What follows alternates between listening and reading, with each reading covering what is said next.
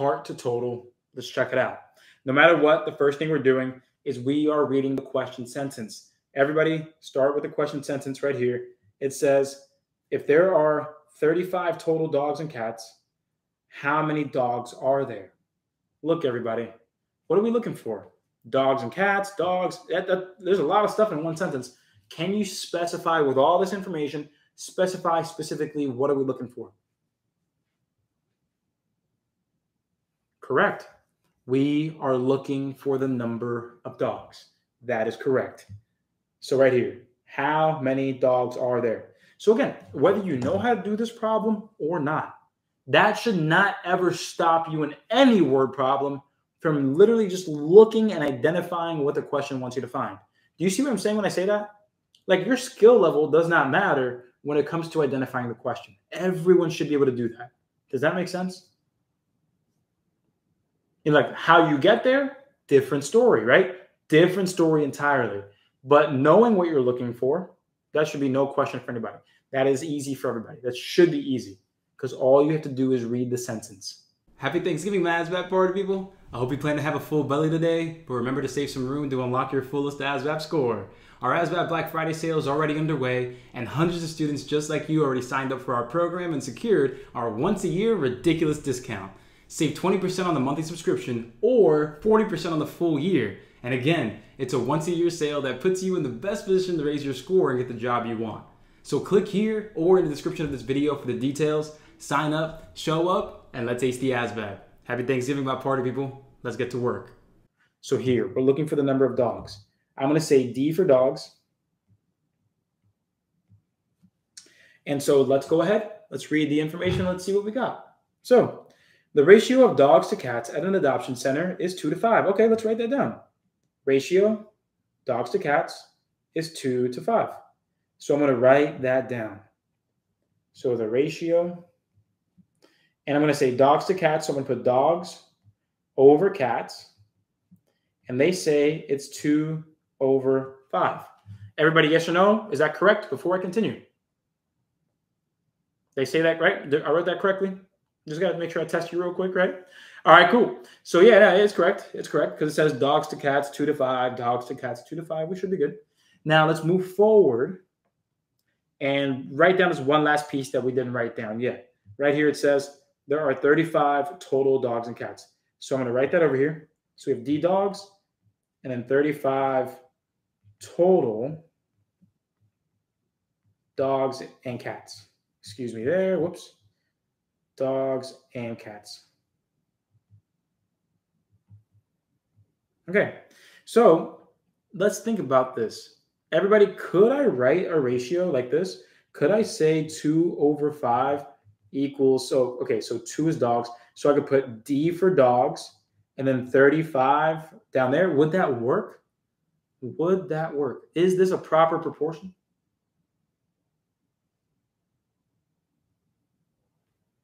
Okay, so I see a lot of yeses and a lot of nos. And again, this is a new type of problem. And again, it can be very confusing very easily if we're not paying attention.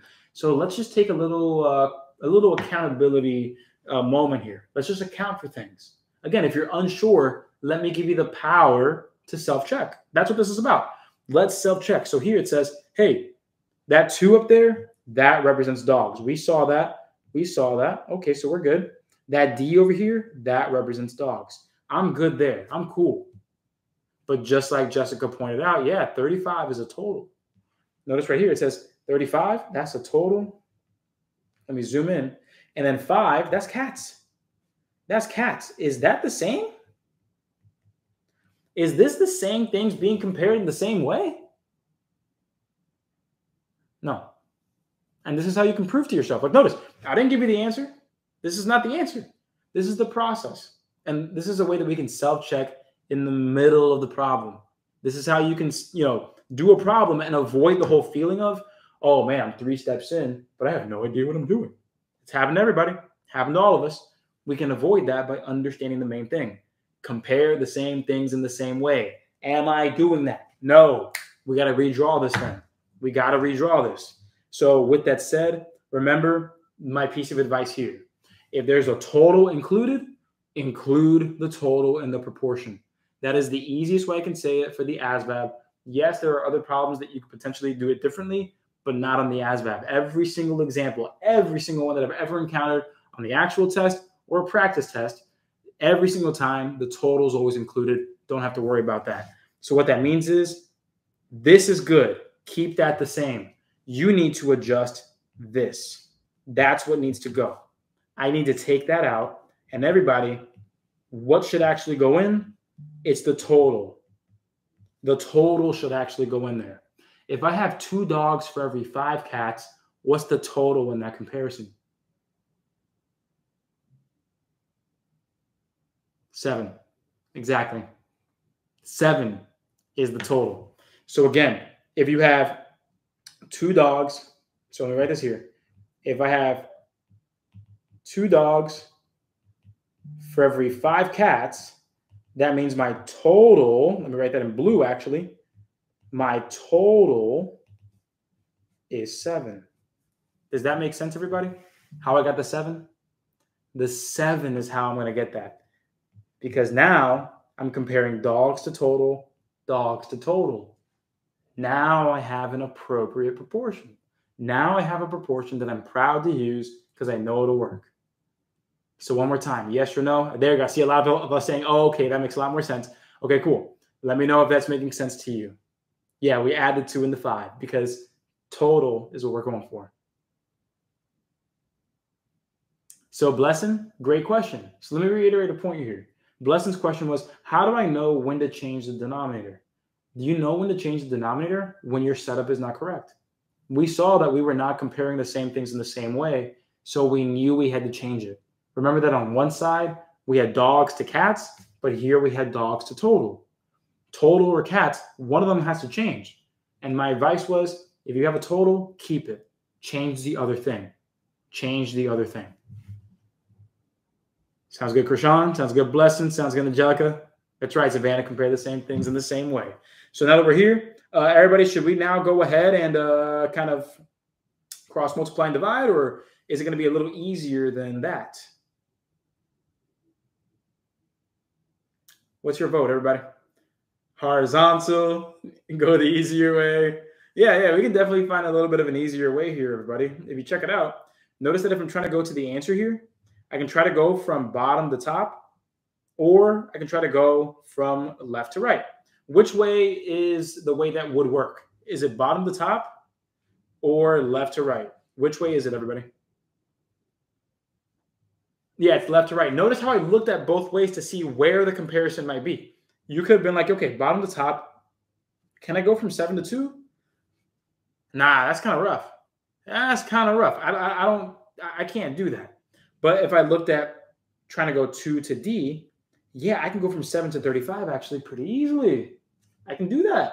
And that's actually times 5. And here, times 5. Hey, really quick before we continue, if you're watching this, you've likely already been to one of my classes. And if you haven't been to one of my classes, remember to check that schedule. The link is right up there and in the description of this video. That way you can understand when my free classes are and my Access Program classes are. That way you can keep raising your score, knowing what topics we're doing, and get the job you want. So again, click there or in the description to see when the classes are and join one for free. I'll see you there, my party people. Let's get back to the action. And so everybody, 2 times 5 is going to be what? 10 dogs. And there's your answer right there. And if you're doing the cross multiplication method, I got you. I'll show you right here. If you're doing the cross multiplication, super easy. 7 times D is 7D. 2 times 35 is 70. Then from here, you divide both sides by 7, and you get D equals 10. Either way, same answer.